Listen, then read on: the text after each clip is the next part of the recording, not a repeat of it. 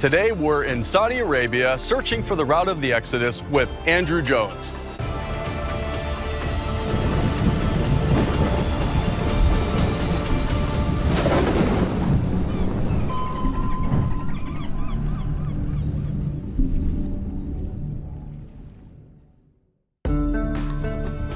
So far in our In Grace special series, Exodus Found, we've retraced the steps of a people who started as slaves, but then were freed. Miracles have been plentiful, none greater than the parting of the Red Sea. We have seen evidence of Israel in Egypt and explored the probable crossing point. Now, we're heading to Saudi Arabia. Why? Because we want to see where Midian might have been and search for the real Mount Sinai. My brother-in-law, Neil Darian, couldn't come on this part of the trip, but you'll still see him and I in studio on this episode discussing the biblical case for the location of the Exodus.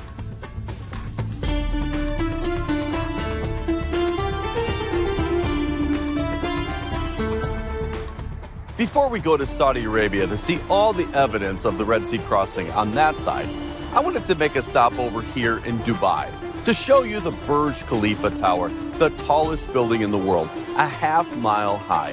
That is the same depth as the water in the middle of the Red Sea crossing. But listen, I don't think it's good enough to look at it from out here. I think we need to go up. Let's go.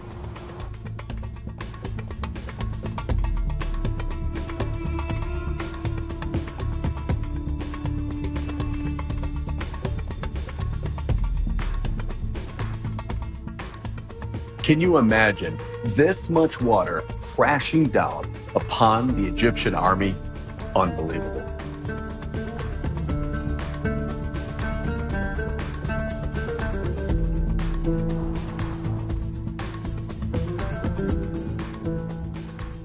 We made it to Saudi Arabia. I'm so excited because we're on this quest to find the real route of the Exodus. It seems strange to me that they don't know for sure where Mount Sinai is today, but we think we may have a bead on it. And we're going to be looking in the area of northwest Saudi Arabia to see if we can find all the clues mentioned in the Bible as to the location, the real location of Mount Sinai. So buckle up, it's going to be quite an adventure. We drove from our hotel in Huckle down along the Red Sea's Gulf of Aqaba to the location directly across from Nueva. We were not allowed to scuba dive here in these Saudi waters, but we still wanted to explore where Israel likely walked ashore. Again, we were keeping our eyes peeled, looking for anything that looked like it might have come from the Egyptian army.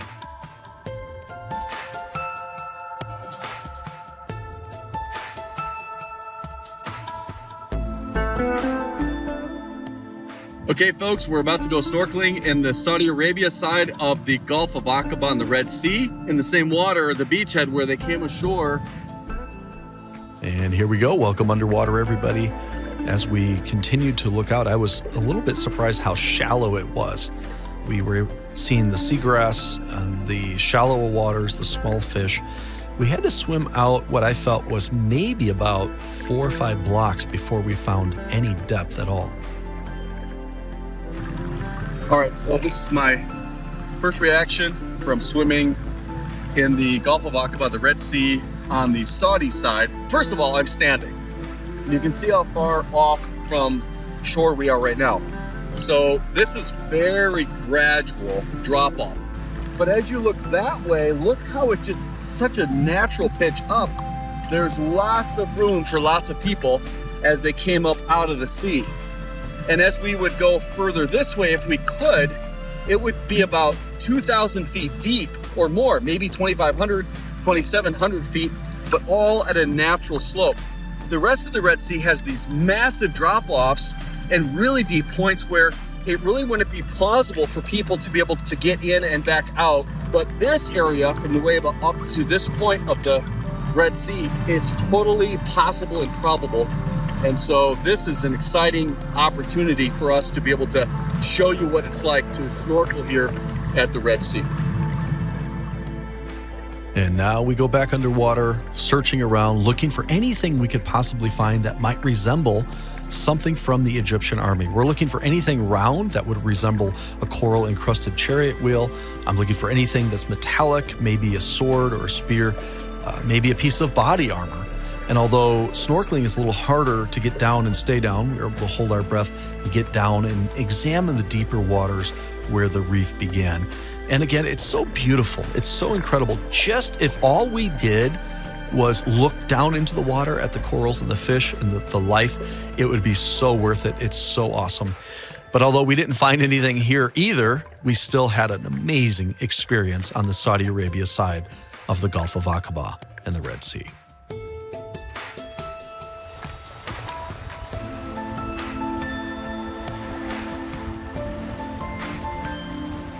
That was special, only because of what probably happened here.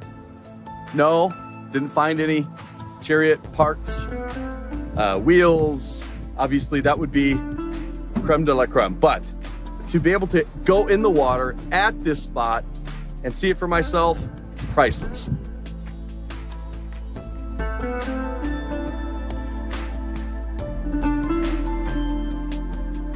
Now they have made it through the Red Sea. This is the greatest miracle since creation, probably, that's ever taken place.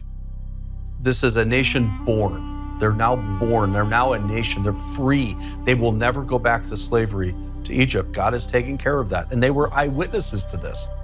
Certainly, they turned around and they saw, first of all, maybe they thought they were going to get captured, but then they saw the water start to collapse and destroy and pound this powerful army that would have easily taken them back. And they sing. Wow. And there are songs of Moses and a song of Miriam. And these are songs of deliverance. Amen. Like God has delivered us. And as they were standing there, and as I'm standing there on this beach, I'm just thinking about those songs and the fact that God has done an incredible miracle. Wow. And all of that has impacted my life, Neil. The reason is because my Savior was in that family. And from that tribe, the tribe of Judah, would eventually come a king named David, and from that king would come another king named Jesus. Wow. And so because he's my Savior, all of us that have put our trust in Christ were almost the same as going through that Red Sea. Certainly every Jewish person went through that Red Sea. After recalling the birth of Israel on the shores of the Red Sea, we were ready to see what they would have seen. Adventurer Andrew Jones will guide us to many sites that tie into the Exodus story here in Saudi Arabia. Today, we're hoping to retrace their steps from the landing beach to several camp spots and oases, eventually to wind up at the real Mount Sinai. The Bible says that after crossing the Red Sea, Israel walked 3 days through the wilderness of Shur or Etam, eventually coming to what would be known as Marah. So we're in kind of a basin area, and you think that this could be what is referred to as Marah, 3 days journey from the crossing site. Yes. They needed water. Yeah, the Bible says it was bitter. So you do have these pools that would have been filled up from the rain that they came across and been brackish or just undrinkable. And this area now is called Al-Sharaf, and it was a Hajj route stop. So on the way to Mecca, this was one of the places people did stop and had wells of water. But the groundwater here, you can see there's some dried basins behind us with camels. And so this is a possible site for Marah. In fact, there's some ancient, or I should say older maps about 100 years ago, and they do list a similar name to Marah in this region. Really? They spell it M-R-A-H. So the story was God told Moses to take a tree and throw it into the water, and the water turned from bitter to sweet. So you could imagine maybe one of the acacia trees in this area, cutting it down or part of the branch and throwing it into this brackish water. So cool. Oh, again, it's all fitting together. God is a specialist at making bitter things sweet. Naomi, Ruth's mother-in-law, is witness to this. After Marah, we wanted to find Elim, the next stop for Israel. The Bible describes that campsite as having 12 wells and 70 palm trees. Andrew knew of a spot that fit the bill, but it was way off the beaten path in the desert. And as we drove through the dry and mysteriously beautiful wilderness, we came upon this herd of camels. We're out here in Saudi Arabia looking for an oasis, one of the oases that the children of Israel would have stopped at. And we came across this herd of wild camels. You see all these little ones, and they're nursing. Beautiful creatures, incredible creatures. I'm hoping this one is nice, tame. Hi, how are you? Good to see you. Are you going to be nice to me?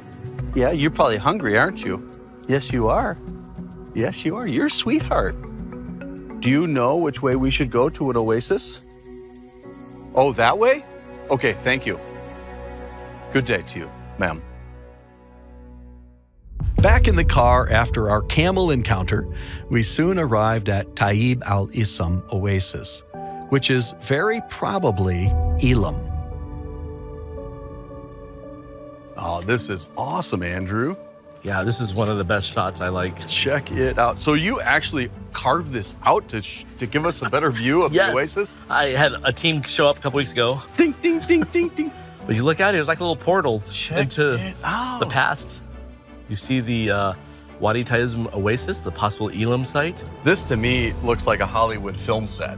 The orange rocks, and then you have this green, lush oasis. I don't even want to say this, but it almost looks fake. Did you? Is that a set? Did you build that? That's amazing. Yeah. So right in here, you're saying there's 12 wells. We've been driving through this area, and there's like scrub brush and a few trees here and there. And then all of a sudden, boom, these big clumps of palm trees, not just trees, palm trees in the middle of a desert. I've always heard of oasis. Now I've actually seen one. Yeah, this is a very beautiful one. That's cool.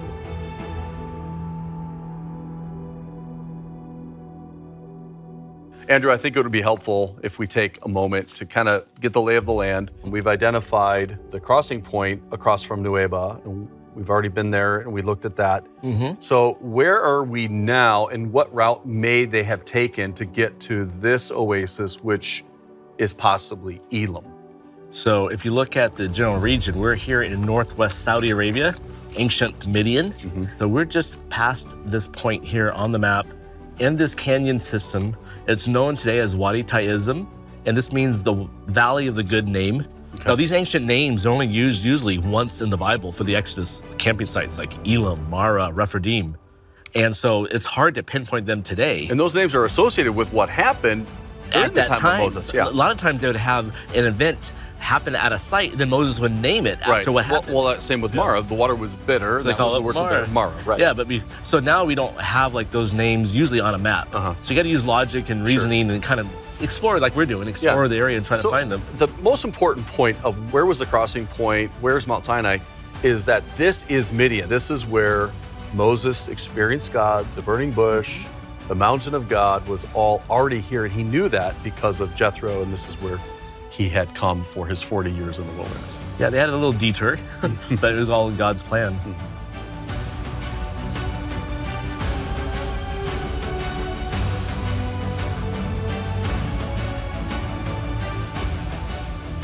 Look at this. Wow, here we are. There's 12 of these. Yeah, we actually counted one year.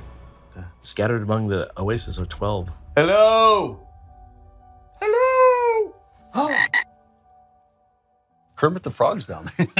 It looked like he would die soon in that water.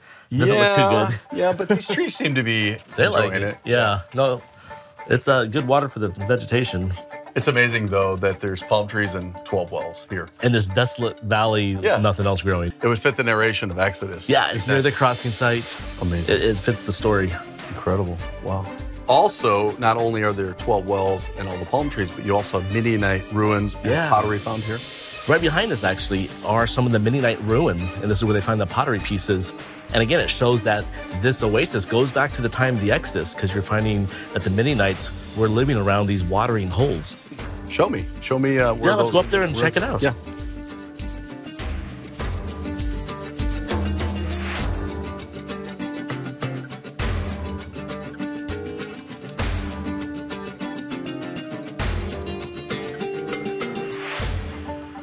There's one right there.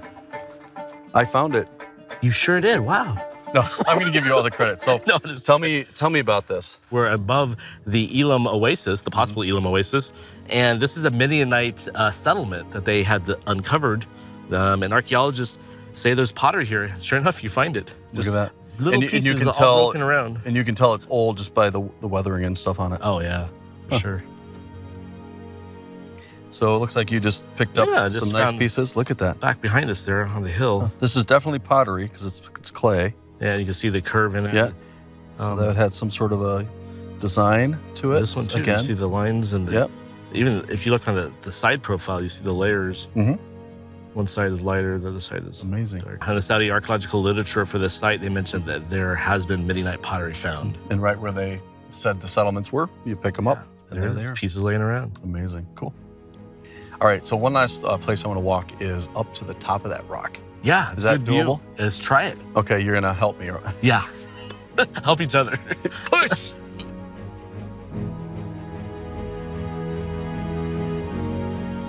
After leaving Elam, we wanted to find another oasis that could fit the Bible's next camp location for Israel. Numbers 33 verse 10 says that after Elam, they encamped by the Red Sea. Here at Magna is a beautiful oasis, and I think a good candidate for the next camp spot. This is Magna. Magna. And so it's known as the Springs of Moses. Huh. You see, it's a coastal oasis right beside the Red Sea. Oh, yeah. It has all these springs of water bubbling up out of the mud here. Let's go check out some of the springs down here. And anytime you find an oasis in these areas, you start to think this could have been one of the stops for Israel. Yeah, you know, they're always looking for water. They had their flocks and herds and 1 to 2 million people. And so, yeah, water was very important. Well, here down, we have these springs of water bubbling up out of the mud. No kidding. In fact, you see little fish or tadpoles in there. Sure. Now, some of the locals in the past have told friends of mine that there used to be 12 of these in this area. And so based on that, in the Exodus account, Elam had 12 springs. Mm-hmm. So some have assumed that maybe this was Elam. Many others believe, though, that this would be the coastal encampment mentioned in Numbers 33, which lists all their campsites from Goshen to the Promised Land. If so, this fits perfectly because you have an oasis by the Red Sea, which is just past these trees. And we also have a Midianite fortress just across the valley here. And so we know during the time of the Exodus, people inhabited this area because of the water. And then Jethro's house, city. Just right up this valley. The well, is right up there. So about, 20-minute drive. Right. Yeah. So it kind of starts to fit. How rare are these oases in these desert areas? Oh, yeah, they're rare. There's not many of them. Yeah, so definitely they're taking advantage of where they can find them. As Moses, who was a shepherd here for 40 years, he would know where these were located. Yeah, because it's literally just dry everywhere, and all of a sudden you have water coming out of the ground, you have little fish or tadpoles, palm trees. It's neat. I've never really been to an actual oasis. Yeah, here's one right in the middle of the desert beside the ocean. It's really beautiful here. In Illinois, we do have oasis, but they're restaurants over the expressway. So not quite the same as this, Yeah, well, maybe we could get some food around here. So. Oh, that would be nice. Yeah, McDonald's here.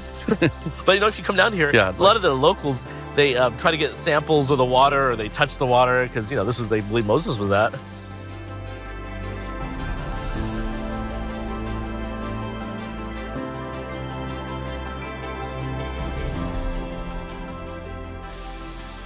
Yeah, you can see how big the oasis is, going all the way towards the sea. Wow.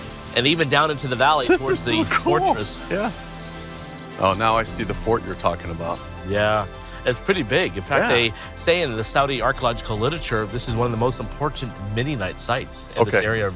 So they've identified it as Midianite, and again, that's probably by pottery and other dating methods. And this would have been important for it because it would protect. It's protecting the water source. Water source, yeah. And you also have the coast here. That's true. They're keeping an eye on the coast. You're protecting the water. And so when the Israelites came through the area, they needed water, so they would have come to this oasis. Quite an extensive oasis. Yeah, and they actually have nice amenities here. Benches, garbage cans, bathrooms. They're getting ready for the Moses tour groups. Yeah, well, I think this is going to be a very popular area. Yeah, what a beautiful view of the my Red goodness. Sea. Yeah. So again, we are just south of the Red Sea crossing. And in Numbers 33, in verse 9 and 10, it talks about this coastal campsite that the Israelites went to after Elim. Now, this happens to be the only oasis on the coast in this area of Midian. And so that's why many researchers believe that this is where the Israelites ended up when they're going on their journey to Mount Sinai. They came through this. If there's an oasis somewhere, will that typically still be there thousands of years later? Yeah, in fact, you see a lot of these oases, they're still around for thousands of years. Well, we know this one was here because of the Midianite fortress. Yep. Al-Bada, the same thing. You have these Midianite Islamic ruins, even earlier, they say Neolithic, and it's still now a modern day town. Yeah. So you were talking about a gentleman that had come through here many years ago before YouTube and all of this has been more popularized. yeah, in fact, there was a Turkish or Ottoman cartographer, so he was making maps of the Ottoman Empire about 300 years ago, who came through this area of northwest Saudi Arabia, and he reported about Magna, this oasis we're in right now, and he said that the locals showed him a rock nearby that they believed that Moses struck and the water came out. And so in the biblical account, that is the rock of Horeb at the Rephidim camping site, right before they went to Mount Sinai. So somewhere nearby was this rock that locals were showing him. And again, it just shows that they had this tradition of the Israelites coming through here on the Exodus journey long before you had any modern videos being made promoting these sites. And the locals, that would be a very typical thing, that they would have oral traditions passed down. It was just the thing they did. So that would not be surprising to you that that story has survived for thousands of years. Correct. Amazing. After Magna, the children of Israel would pass through Moses' father-in-law Jethro's hometown. Albad, the name of the town today, has several ruins and traditions that link to the Midians and Jethro. This is a museum, and this is in the place where Jethro, we think, might have lived. We're not talking about Beverly Hillbillies here. We're talking about the Jethro of the Bible, of Moses' father-in-law, the priest of Midian. So what are the proofs that this is Midian? And how do we know that Moses would have come here? And that also sets up the crossing site. It sets up where the Mount Sinai would be, the mountain of God. Yeah. All of it focuses on this being Midian. Well, if you look at just the geography of northwest Saudi Arabia, you'll notice that there are very limited water sources here, and that they have these major oases where people lived and dwelled in because of the water and the greenery around for their sheep. And so it was in this one big oasis, now called Al-Bada, that all the archaeological evidence points to as this being Midian. We have the Midianite pottery. We have ancient maps, like from the time of the classic periods of the Roman and Greeks, that say this is the town of Midian. They took the land of Midian from the time of the Exodus, they converted it down and condensed it now to this town that we're in. Okay. So you find that not just local tradition placing Moses and Jethro here, like they call him Swaib for Jethro in the Quran, but you also have the archaeological evidence and the geography pinpointing this as being Midian. So it's very much undisputed that this is the land of Midian here. And then some of these ancient maps, you're still seeing that it's not accurate. Obviously, we have the advantage today of having, satellite mapping, all this stuff. Some of the confusion of, where Sinai has been, that they didn't depict the Gulf of Aqaba on these ancient maps. So then when people were looking for where it would have been, it just, kind of fell in the wrong area. They just picked the Gulf of Suez because it's the only one they had on the maps. Right. And there's a lot of ruins here at this site, the tombs that are Nabatean, but they're also... You have, like, this photo, for example, shows they call the Prophet Swaib, the tombs of Swaib there in Arabic. The facade, they're Nabatean-style tombs. The Nabateans, they had an empire running from their capital in Petra, Jordan, all the way down through this area that used to be Midian. And so they obviously reused the same places that the Midianites lived, the same oasis. They were in this area just like the Midianites. What's interesting about this photo display, you actually see one of the very rare inscriptions that mention the name Midian. And so this was later after the time of the Exodus, but even, centuries later, they still associated this area as being Midian. And we see they had distinct pottery. Here's an example, they call it painted pottery because they had very fancy geometric patterns painted on these pottery pieces. And this is what they call Midianite pottery or painted ware because of the painted pottery. And you find this only from this area. And it was distributed up into Israel, but you don't find this anywhere in the Sinai Peninsula, like the southern part of the Sinai Peninsula, where people try to put Mount Sinai. There's no examples of this being down there.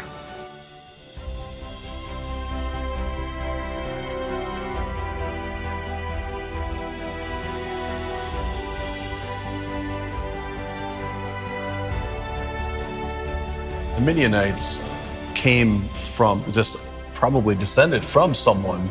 They were from Abraham's third wife, Keturah. Right. So she was the lesser known wife of Abraham, but she had a number of children and they inhabited this area, their descendants, like Dedan, Midian, this area of northwest Saudi Arabia.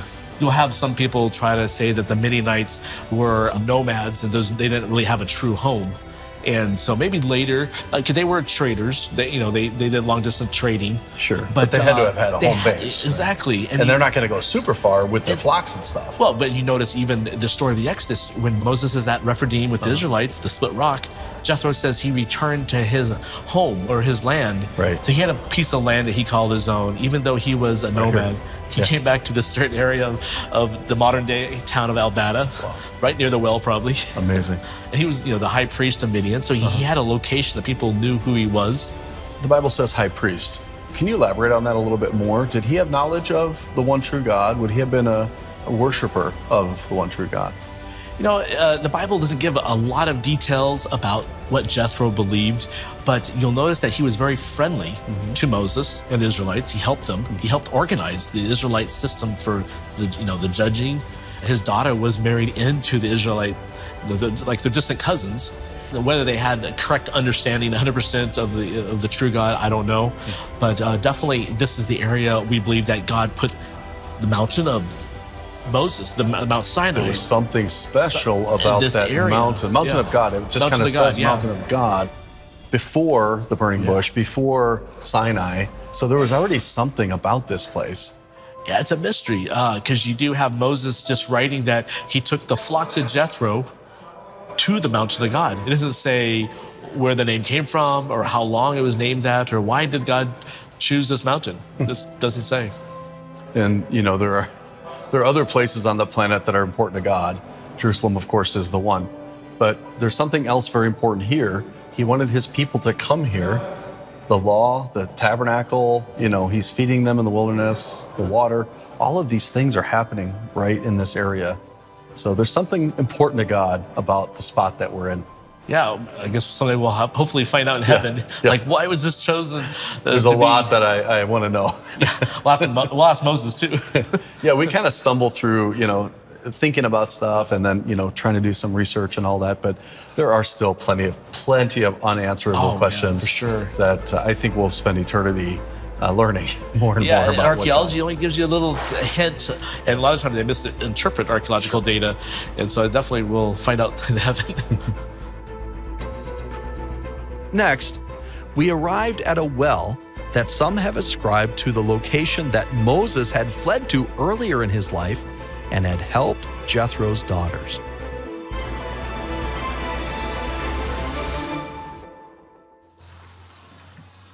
So we're still in Al-Bada. Yes. Which is where we think Jethro lived. Okay. The home, like the capital of Midian, you could say. Yeah. One of the most important archaeological sites here. Yeah, Midian's an area, but it's also a kind of a central location, and that's where we are. And we're heading toward a well. Yeah, so this is known as the Well of Moses. It's a local Islamic tradition that goes all the way back to the Middle Ages. Basically, they knew the story too, that Moses, when he fled Pharaoh, he came to the land of Midian, and it said he sat down by a well. Moses wrote about this experience where he met his future wife, Zipporah. The Midianites lived around these water sources, like these oases. And so they all had big wells where they could water their flocks. So they had a well, and then also would they have location, like a pool that they could fill ahead of time for the animals or something like that? Yeah, and you do find this here, even though this is a later time period. This is from the later Mamluk in the Islamic time period. But again, it follows an older tradition of where you have a water source and you have water storage nearby, so they could easily water their flocks by filling up the water storage. Well, let's recount that story of Moses coming here. Yeah, in Exodus, Moses wrote that he had to defend Jethro's daughters. They kind of said this was their well. Okay. Or they basically took over and said, we're going to water our flocks first. The men. Yeah, these other men. And Jethro only had daughters. And so these women were defenseless against these other local men. And so they had to wait, basically, until actually Moses showed up. And he defended them. And he allowed them to water their flocks. They got, I guess, so excited, it seemed like they ran off and told the father, Jethro, what happened. And he's like, well, where's this stranger? Where's this guy? Bring him over, right? Yeah, and they had left him at the well. And then that begins a long-time relationship, of course, marrying Zipporah. Yeah, and Moses then ended up having 2 children here in the land of Midian while he was 40 years exiled here. He started a new career as a shepherd. Imagine that, going from basically a prince of Egypt to a shepherd. What a change. You know, I'm sure God had a lot to teach him, and he had to unlearn a lot of stuff that he learned in Egypt to become the leader, to lead the Israelites out of Egypt. Yeah, so you have a man who would have been very highly educated. Yeah. Right? To be out here in the desert, just watching sheep. And the dumb sheep, you're trying to make sure they don't go off anywhere. Well, that's kind of what God says about us, right? All we like sheep have gone astray. We have turned everyone to our own way. All right, well, show me the well. Yeah, we're just right up here against this side of rocks. We have this hole in the ground. And this is the well of Moses. Where they believe Moses met Zipporah. Quite a deep well. In fact, it's big enough they have stairs spiraling down. So. Right, stairs are carved in, and that is the way they would do the wells, right? Because that's give them access up and down. Water. And then they would have, most of the time though, they would have the water system with the buckets would draw it out and store it nearby, so you're not always pulling it out from here. You have easier access from like a storage unit nearby or like a cistern. Yeah. And this well dates to around what time? Well, they say that the earliest they know of is the Islamic period, like the Middle Ages. But of course, we do know that this was an ancient oasis. They're finding pottery going back to Midian. And then before, they're finding evidence of people living here. So the general area has always had water. Whether this was the specific well during the Exodus or not, it was in this general area. Okay. So we believe this would have been somewhere really close nearby where Jethro lived. Yeah, it was his hometown. It was here that Moses ended up settling for 40 years. Wow. And he would have had, of course, a home, but they were also nomadic in that they would tend their flocks in different areas, but it wouldn't have been too far away. It would have been either. Yeah, even today, you have the Bedouins doing that based on the seasons and how the temperatures are. They'll move their flocks from the lower elevations to the higher mountains behind us here. You find the locals doing that. And we believe that's what Moses was doing when he went to the mountain of God and saw the burning bush. Right, and the Bible says he went to the, what does it say, the backside of the wilderness? Or yeah, the backside or the west side of the wilderness, right. Depending on how you translate it. And so between here, there's different ways you can look at it. If that is Mount Sinai over there on the mountain range, then between this oasis and the mountain is a wilderness. So on the backside from here would be Mount Sinai, and it's a distance that the sheep and a shepherd could go to, a normal distance, not like he would have had to go all the way around the Gulf of Aqaba to the traditional Mount Sinai in Egypt today. Yeah. It doesn't make any sense. Shepherds don't do that. Right, no, and you wouldn't do that. So it's a shorter transition, seasonal transition, looking for cooler temperatures, better vegetation for the animals. What an awesome feeling it is to stand here where Moses likely stood, where he did something good. He defended women, and he did the right thing.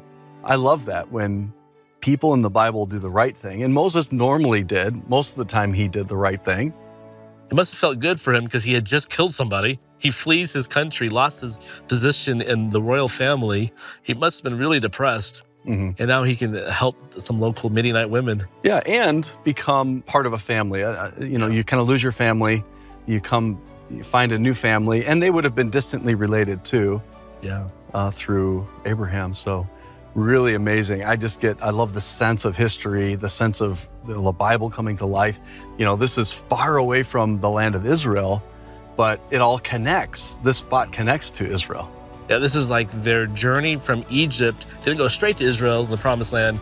God had them come out here to this wilderness location to meet him on a mountain. Yeah, and he had a purpose for that. The plan was for them to come out here and become a people, become a nation, to give laws. All of these things transpired from this area. Even the tabernacle, the form of worship, the nationalness of Israel. And then they could have gone right then up into the promised land, of course, because of complaining. And it starts pretty much right away. They had this big Red Sea miracle, and wow, God is great. And then it isn't too long until you start to hear people complaining and murmuring. Yeah. And it happened over and over, unfortunately. It's a recurring pattern through the Exodus. And I think we can all see it in our own lives, how quickly we forget what God has done and how good he is, and we start complaining about something. A lot of lessons we learned from the Exodus story. Yeah, for sure. Today, we've seen much evidence that this is Midian, and therefore where Moses was taking the people to God's mountain where he had seen the burning bush. Next time, we're going to see more archaeological evidence that this is where Jethro and the Midians lived, as well as the split rock of Horeb and the real Mount Sinai itself.